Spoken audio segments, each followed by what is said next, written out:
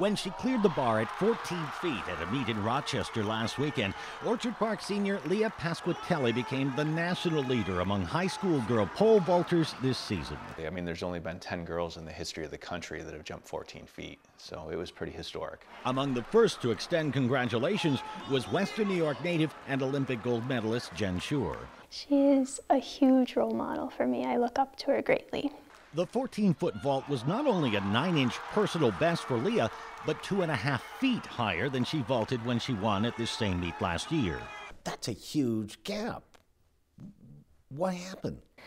Well, really, I had the opportunity this year to focus a lot more on the vault. Victory already secured, it was left to Leah whether she wanted to try and keep going. She decided she would. She asked that the bar be raised to 14 feet 2 1/4 inches. How come? Well, it's been a goal of myself and my coaches, Coach Mike, to break the state record this year. So that is currently 14 feet 2 inches, and to break it we need to go, the 1/4 inch higher. She was unsuccessful on each of the 3 tries at that height, but there's plenty of time left in the season to conquer it. I'm going to work as hard as I can to hopefully try to make it attainable. It's not easy for pole vaulters to find places to train indoors. Most high schools don't have an indoor pit, Orchard Park being no exception. So 2 or 3 days a week, Leah travels 45 minutes to the Wyoming County village of Warsaw and the Warsaw Pole Vault Club at the home of Coach Mike Aubel. Although this time of year, his 2 runways are often covered with ice and snow, meaning that much of the training is held in what is affectionately known as the PVP Track Shack.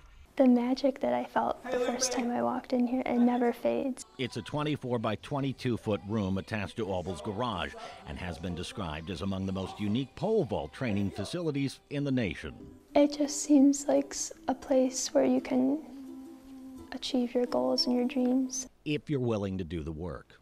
I've always said that one of Leah's superpowers is that she can get her butt kicked constantly in practice, and she just keeps coming back. There's no room for jumping, but within these cramped quarters, there are a variety of apparatus that allow athletes to focus on different parts of the vault. There are ropes, rings, and pulleys which hang from the ceiling for use in strengthening the legs and the upper body. And there are, of course, poles, the tips of which can be jammed into a pit in one corner of the room. There it is. And bent by the vaulters to practice that most crucial step of takeoff, as well as a trapeze-like device that allows them to practice inverting their bodies as they soar aloft. It's not an event where you can say, all right, you're not good at anything else, why don't you go pole vault? So if you're fast, you're strong, you have gymnastic ability, and then a little bit of a daredevilish mentality, but really just being tough.